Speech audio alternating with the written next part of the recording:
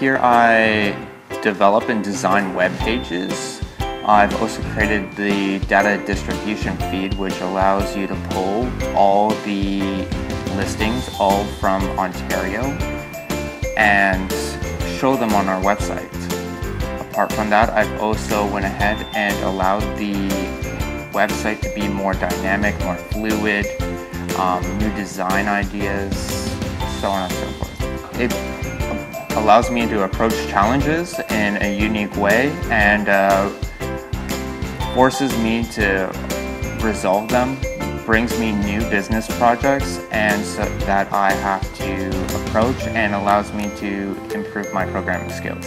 CNSKI has prepared me in my industry and taught me a lot of things. I learned with my time here with them SEO, which is search engine optimization, allowing them to get more popularity or just be more familiar or be found more easily.